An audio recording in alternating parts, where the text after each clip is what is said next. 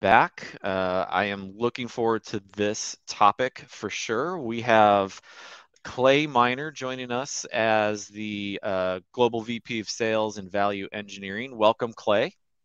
Hey, Joe. Nice to see you. Glad to be Yeah, here. yeah, definitely. Glad you could participate. This is a cool topic. Think you're good at listening? You're not. I would love to tell more of my reps to be listening more actively. So definitely interested in what you've got to talk about. So I will duck out and let you take over. Awesome. Well, thanks. Well, I got to say, I love this format. I think in this two-dimensional world that we live in, 15 minutes is my attention span. So I'm hoping that those out there listening can take something away in this short time frame. But as Joe said, my hot take is think you're good at listening, you're not. I spent a lot of time perfecting the art of listening, and I'm really excited to talk about that today.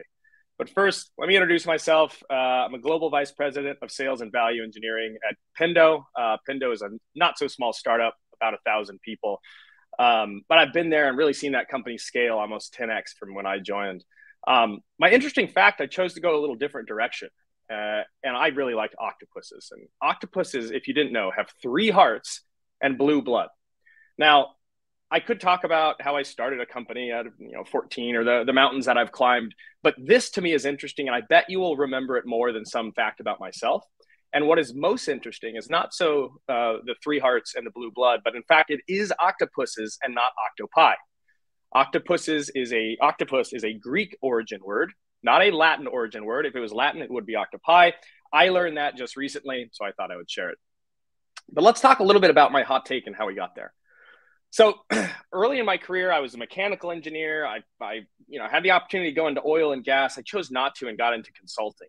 And as a consultant, you're paid hourly basically to be on site. I was all over the world.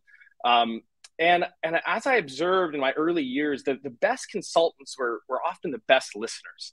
And it was something that about that experience that I then took with me as I moved to San Francisco, got involved in early startups and ultimately sales and go to market, that I really carried with me and I built. And it wasn't until recently have I really kind of used this idea of active listening to define me.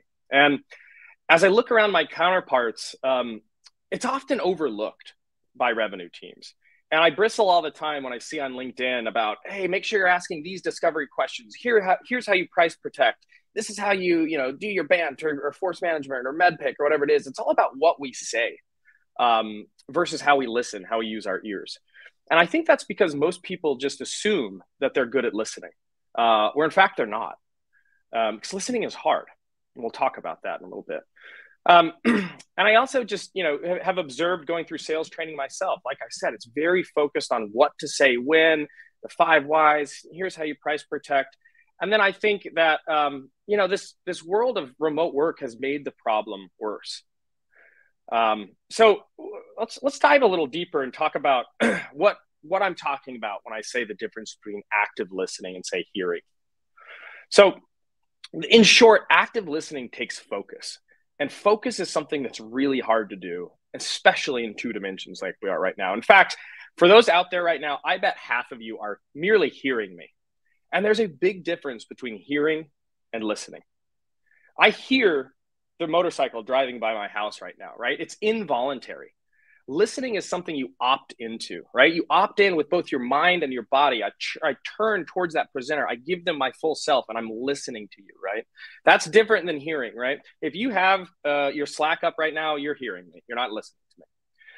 The other thing that I think often people confuse is maybe they're focused and they're locked in, but they have preconceived stuff going on in their mind. They're thinking about what they want to say.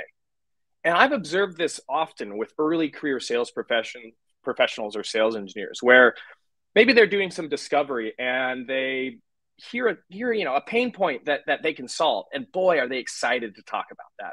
So they turn off listening and they start thinking about what they're going to say. They get excited by that. Well, that's a miss, right? If you're thinking about what you're going to say, that's exactly what you're doing. You're not actually listening. You're thinking about what you're going to say, right?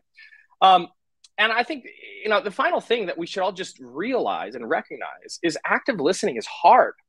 And admitting that you weren't listening is okay. And I think we really need to normalize that. I was on a vendor call, surprise, surprise, an AI vendor that we were investigating for a use case. And I was describing the pain that I was having, and I could tell that the rep on the call was not listening to me. Their eyes were shifted up. I could, they were probably on Slack, multitasking, as we're all guilty of. But instead of them saying, "Oh, sorry, Clay, I wasn't listening. Can you repeat that?" They launched into a demonstration that really had little to do with the problem that I was having. And I think I would be totally fine if that individual just said, "Oh, hey, shoot, sorry, I got distracted. Say that again. I'm locked in. Now I'm listening." And I think that we're all too, I guess, a little gun shy to admit at times when we're distracted. So, what can we do to kind of coach this? And I think this is really the takeaway that I'm hoping people learn. I've done this workshop at several companies. I actually was part of the leadership council that did this workshop, but I've taken it with me, and I think it plays great with revenue teams. And that is, you take your team and break them up into groups of 2 people, right? So you're going to have groups of 2 and have the first person share a goal while the other person listens. And that goal can be work related or personal related. I want to run a marathon, right? And the rules are the listener needs to avoid judgment, which is really hard to do, but clear their mind of any preconceived judgment. They need to avoid giving advice. Here's what I would do, right? Also, pretty hard. Or sharing any perspective. "Oh, you want to run a marathon? My sister ran a marathon." Blah, blah, blah. Like, all these 3 things are off the table. They can only ask questions for clarification. And what's an example? Clarification is something like, "Hey, what I hear you're saying is, when you say X, do you mean Y?" Sharing empathy is totally fine. "Oh, I can sense that's really frustrating. What do you think you're going to do about X, Y, Z?" These are active listening questions that you can use for clarification, right? After the 5 minutes, have your participants switch and then do the same thing. Now, and then, of course, at the end of this 10-minute exercise, go around the room, have participants, both listeners and the people sharing the goal, have them reflect on the experience. And I think you're going to find 2 things. First, the people who are listening are going to find this difficult if they haven't done this before, because it is hard to avoid judgment. It's hard to avoid giving advice. And I think the perspective piece is particularly hard. It's human nature to want to jump in and say, "Oh, well, that reminds me of this one time." And that's what we're really trying to avoid. If we're truly listening, we're locked in, it's your floor, right? On the other side, the person that was sharing, I guarantee you somebody in your group is going to say, "Wow, that was really valuable. I found that valuable." And this is where it comes back, and to me is the magic moment in sales. I run a value engineering team, and the goal of this team is to help quantify value. And we joke that the V word is way overused in software sales. But the reality is that value can simply be exhibited, can be given by active listening, by listening to somebody. And reflect on this with me. Think back to your personal life. Think back to times where you've been confronted with change, when you wanted to change who you are, you wanted to achieve something. Chances are there's people in your life that help you get there. And I guarantee you, those people you think of as good listeners, as people you trust, right? And if you think of enterprise software sales, it's no different. We're selling change ultimately, right? Yes, we sell tools, but the tools are just used for organizational change. And in order to get that deal across the line, that person must trust you and person have an empathetic relationship with you, right? And we do this by being good listeners. Now, I want to leave you with this. This is a good story that really has kind of, solidified this idea that has really kind of been a bedrock of my career. I was very early in my career. This is pre-IPO Zendesk days, and I was in New York. We had a deal, multi-billion-dollar deal, a conglomerate. They sell perfume or something like that. But we were in the 47th floor of the Empire State Building, and I was an eager individual contributor SE, and I was so fired up. I'd done tons of prep work. I got into that demonstration, and I thought I crushed it, right? I thought I crushed it. And we come down from that demonstration, and I remember sitting with the account executive at lunch, and I could just tell something was off.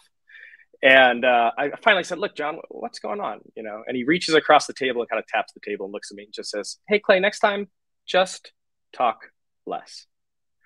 And it's something that has kind of stuck with me and become a little bit of a mantra of mine for teams that I coach and folks in my organization. And I mean that sometimes literally, But what I mean more importantly is calm your mind. And when you are in a situation where people are trying to change, you need to open the aperture and truly listen. And that takes your mind, your body, and quietness, right? So just talk less. Now, I want to transition a little bit, and then we'll get into QA. But it wouldn't be right without a shameless plug for my company, Pendo. So Pendo is great at listening to your customers. We really are leading in this kind of product-led movement. We offer a suite of tools for product managers, and quantitative analytics. We do offer survey capabilities, and a wide variety of other things. We do offer a free platform. Hit the QR code, hop in there, and get excited about it. But I really appreciate people listening. I hope people were listening. Probably maybe half of you were, if we're lucky. But with that, I would love to go to questions, Q&A, and hear from anybody on chat. Yeah, for sure. Yeah, if anybody's got a question or comment, feel free to post it in there. In the meantime, I think this story resonates with me a lot. The stories that you shared, and also I have a similar one when it comes to multitaskers, right? I kind of hate the word multitasking because It's not a, yeah. it's not a real thing, right? Yeah. And how many Mm-hmm. times have you been in a situation where you're trying to talk to one of your coworkers?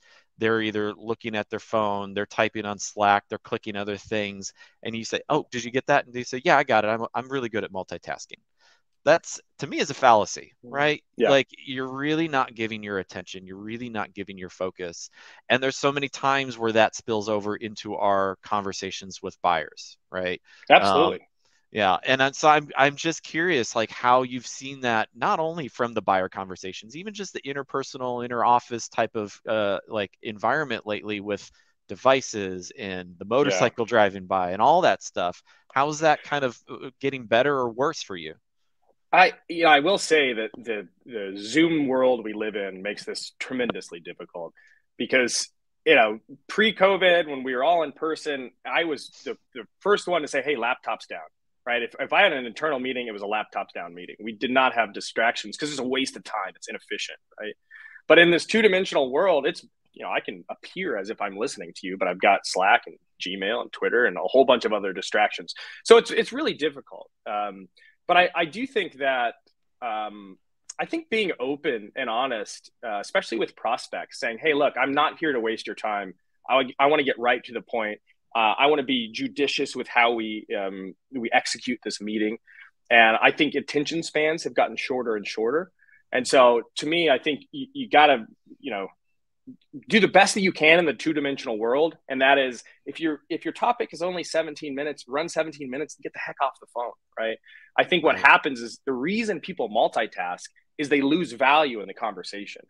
And so I think the antidote, of course, is to have high impact, high value, straight to the point conversations and kind of move at the speed of the two-dimensional world requires. Yeah. Yeah. And look, I maybe my last comment, then I want to maybe flip the script a little bit. What about your prospects and their active listening, right?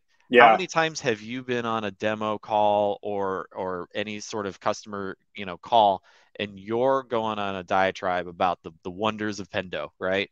Yeah. And you just start seeing the conversation drift a bit and the heads Yeah. nodding down. Are there strategies that you guys use or think of as you're going the opposite direction? Yeah. Well, I'm always a fan of name calling. I don't mean that rudely, but I will say, like, "Hey Joe, what do you think?" Because I see you looking down at your phone, and all of a sudden it's like a student in class being called on. Oh shoot, I was supposed to be tuning in, right? So Yeah. I do think just kind of building that repertoire and being able to call on people, and you can do that on Zoom. I think that's totally fair. But again, I think it's just important to stay tight. The tighter, the shorter. I feel like I've just said this over and over again, but I just attention spans. I've just seen it in myself, right? Mm-hmm. It's just been shrinking, and so you've got to stay tight with your message to combat that stuff. For sure. Well, Clay, thank you so much. We're up at time now. Hopefully, everyone had a good listen in and took something away. Appreciate you spending the time with us. It was a wonderful talk and hope to connect soon. Absolutely. Thanks a lot, Joe. All right. Have a great day. And we are on our last speaker up next before our break. So hang around. We got another 5 minutes. We'll join back in at 12:20 Eastern time for Nicholas. Talk soon.